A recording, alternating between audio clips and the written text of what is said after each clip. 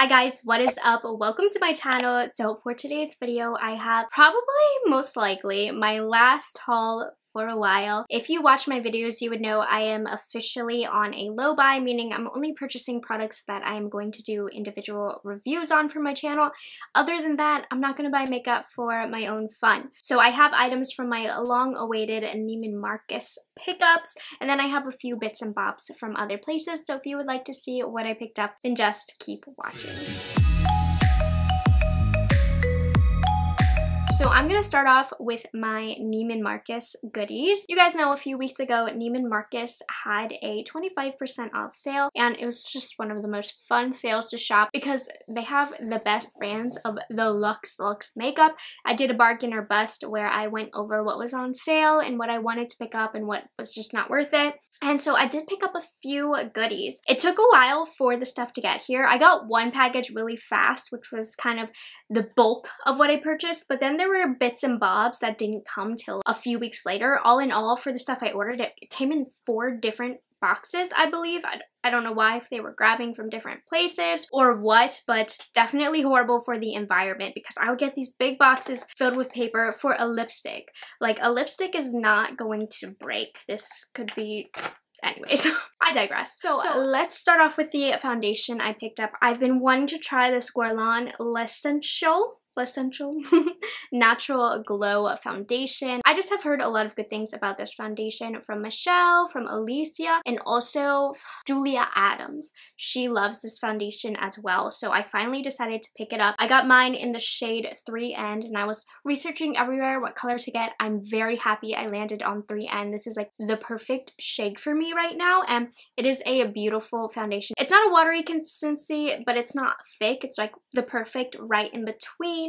It applies very easily to the skin, and the finish is very natural. I would say it has a medium coverage with a natural finish. It looks very healthy and very skin-like. So basically what I like in a foundation. So far, I've only been wearing this for about an hour, but I am very, very happy with it. I'm excited to see how this wears throughout the day. I always love a good luxe foundation purchase. Luxury foundations for me, a lot of the times are worth it. I can really tell a difference. So far, I really like this. It's very, very pretty. I also picked up 2 Chantecaille blushes. I really like Chantecaille now, and that is a thing that I didn't want to ever say but Chantecaille, I have learned, is a beautiful brand with beautiful products. So I purchased 2 of the blushes because so cute and beautiful looking. So here are the boxes. Like, I don't want to get rid of these boxes because they're so cute. I wish they would have done something a little cuter with the packaging itself. I got the bee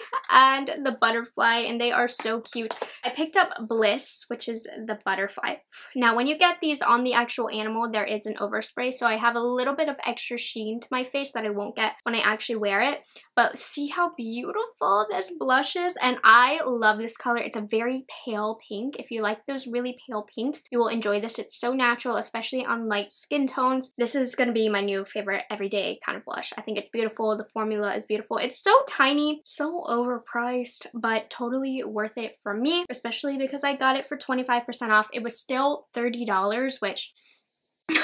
Look at this little thing, but it's just so beautiful and luxe, and it's about that experience that you pay for a lot of times with luxury makeup. And for me, I'm very, very happy I picked this up, and you guys seem to love it as well. A lot of you recommended that I do pick these up. And then the second one that I got is Emotion, which is the B one. This one is a little bit more peachy coral. That is on this cheek right here. So this one's a lot more fun for the summer, I would say. It had a golden overspray on the B, so I have some gold on this cheek that won't be there when I actually apply it the next time because the overspray came right off, and it did make the compact look more pretty, but I'm against oversprays personally.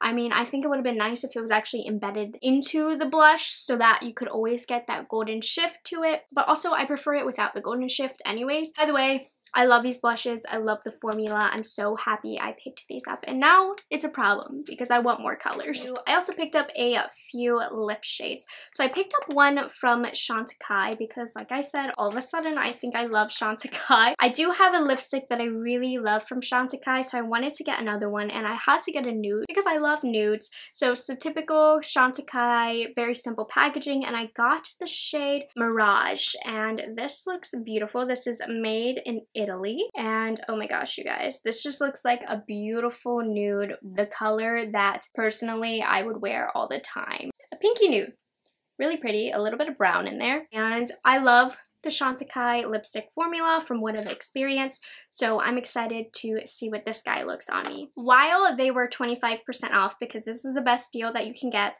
I refreshed on some of my Bobbi Brown art sticks. I don't talk about these items a lot, but they're staples in my collection. I keep them in my purse. I know they're always going to look good. They wear really pretty, and these are definitely an underrated product. These have been my favorite for a long time, and mine were just starting to get old. They were starting to smell old, so I refreshed on a few colors. So the one that I'm wearing now is Dusty Pink. This is a new color for me. I didn't have it in my collection previously, and I've been wanting to get into pinks. I saw a photo of a beautiful model wearing this beautiful pink lip, so now I'm on the hunt for the perfect pink lip, especially for spring and summer. So this is what Dusty Pink looks like, and I don't necessarily love it with the makeup that I'm wearing, but I think this with just a really plain eye is going to be really pretty for the spring, so I do like this pink shade. And I've stayed away from pinks for a long time. I don't know why, I just haven't been attracted to pink lipsticks, but for whatever reason I'm trying to get into them, so we're gonna start right here. And the formula for these are really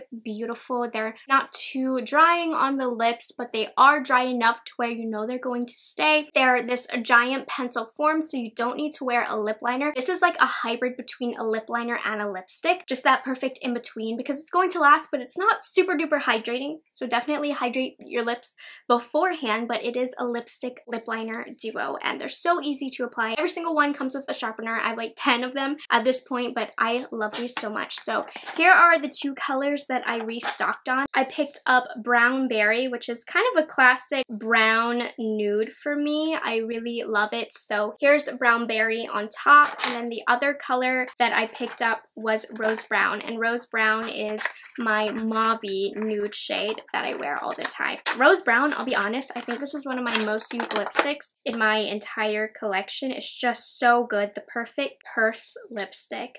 So if you like mauve-y colors, definitely go with Rose Brown, and then Brown Berry is also a beautiful nude. Very happy that I got to restock on these because mine were getting so disgustingly old, and the fact that I'm repurchasing these all of these years later should say a lot. Also, kind of during this pandemic and while all these sales are happening, I've been restocking here and there some items in my bridal makeup kit, though it doesn't look like I'm going to be doing a bridal makeup anytime soon, but I have been wanting to restock, refresh, make my kit just look a little bit cleaner, nicer, newer. So I made an order off of ABH. I believe it was buy one get one 50% off. So I purchased a new fresh soft glam palette. The one in my kit is looking beat up, so I'm going to retire that one and put it into my own personal collection. And then I have a new fresh soft glam for my collection. This is definitely a staple in my bridal kit. Mine doesn't look bad in my makeup kit, but I just kind of wanted to recycle through, just keep everything as fresh as possible. So this is my new one for my own personal self, and these are just perfect bridal colors. Most of the time when a bride requests a look, I can pretty much fulfill it with this palette. So really good, great staple item in my kit. Also, I've just been itching to pick this up because it's been old in my collection, and for the longest time in college, I was in love with the Nicole Guerrero Glow Kit. Like, this is almost sentimental to me because, girl, I went so overboard with the highlight in college because that is when it was really trending to just, the shinier and more obnoxious your highlight was, the better your makeup was. So I wanted to pick up a fresh one and also kind of see if the formula was different. So I don't know yet if I'm going to put this in my kit or not. I am actually strongly thinking about putting this in my kit because for my clients that do want a really glowing complexion, this one's really good. I like the colors in here a lot. So I do need to disinfect it because I wanted to see today if these were the same formula as the old one. And from what I can tell, I kind of need to do side-by-side comparisons, but just from what I can tell, they took the glitter completely out of this one. It's virtually almost not there, which is a good thing, but personally, I don't mind a little bit of glitter in my highlight. That's fine. I just loved the old one 2 years ago so much. I had to get a fresh one regardless. And I'm happy that this is out so I can start using my older one in the videos. I did use Forever Young today as my highlight, and oh my gosh, you guys, I forgot how glowing and shiny this highlight was. It's too much for me at this point. The older I've gotten as the years have gone on, the softer the highlight, the better. And then I also got a little sample of the eye primer just as a gift with purchase, which is really good because you use so little of this primer. Honestly, this is like probably the size I needed to begin with. Not a full size. So I did kind of break my low buy a little bit. I went to Target the other day, and that's the first time besides the grocery store that I've left my house to go to another store. It was my dad's birthday and I had to just pick up some essentials, of course, and I needed to get something for my dad's birthday. And I've been wanting to buy more of these little e.l.f.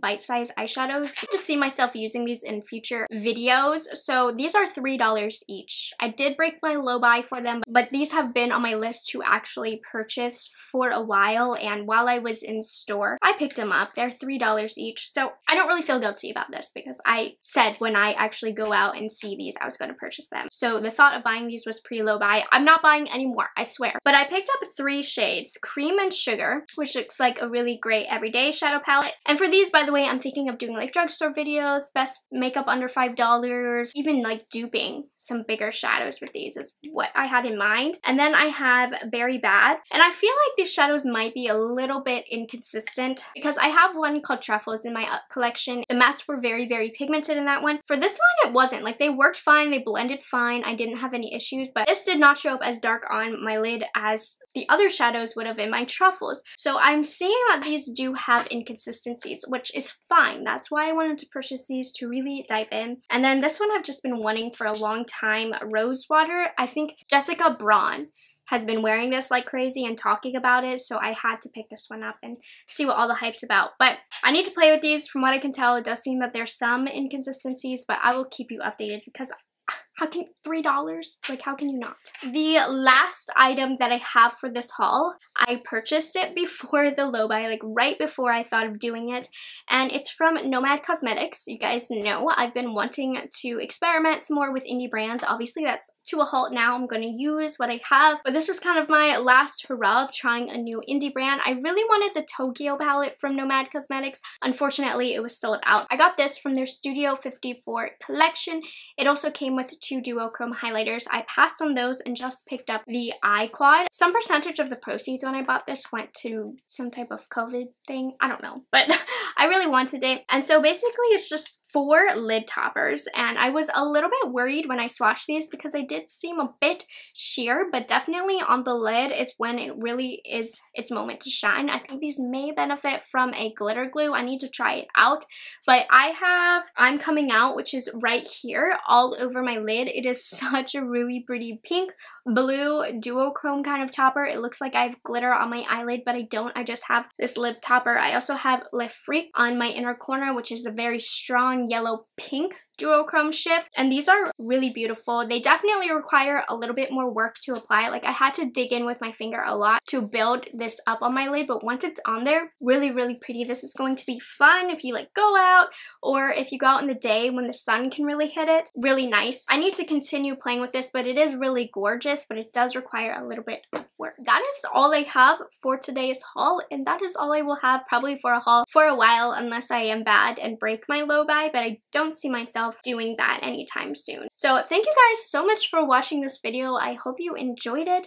If you aren't subscribed to my channel already, I hope you take the time to do so. Thank you for watching. I hope you all are continuing to stay safe and healthy, your family and friends as well. So far, we're doing pretty good here. Fingers crossed. Anyways, I will see you guys in my next video. Bye guys, have a good one.